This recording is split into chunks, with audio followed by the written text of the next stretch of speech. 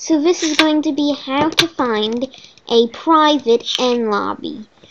So this is for the people who still, for some reason, still ZEALOT grind in 2021. So what you want is a weapon that can one-shot ZEALOTS and an AOTD.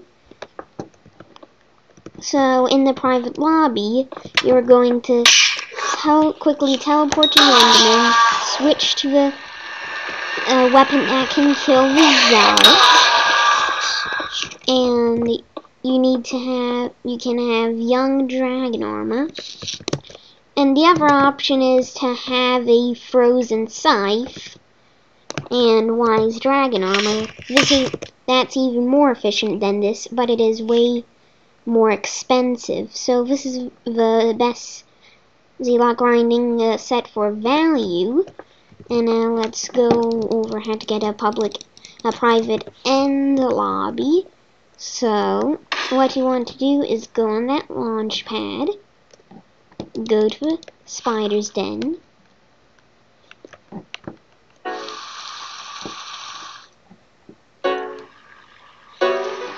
and then go back on the end launch pad.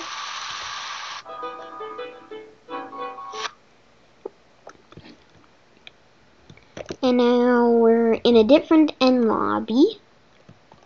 And unfortunately, it still has players. 22 players are here. And you want to repeat that for maybe a couple of hours until you get an end lobby with very few players. And then you can ZEALOT grind in that end lobby for as long as you want.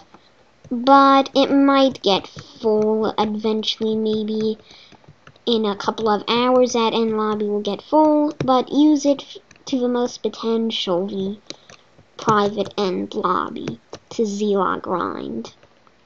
And also link in description for how to ZEALOT grind with the frozen scythe and wise dragon armor. So that's going to be it. Hope you enjoyed the video. Please like and subscribe, and bye.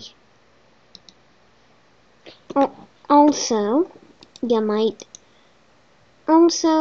I forgot to put this in the beginning of the video, but you need it is very recommended that you have a personal compactor, preferably the personal compactor 5000 or above, so you can get an enchanted ender pearl and an absolute ender pearl.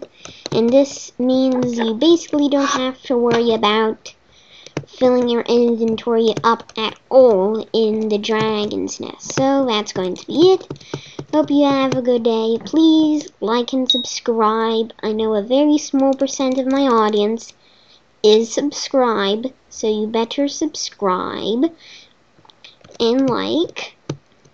And I'll see you guys in the next video. Bye.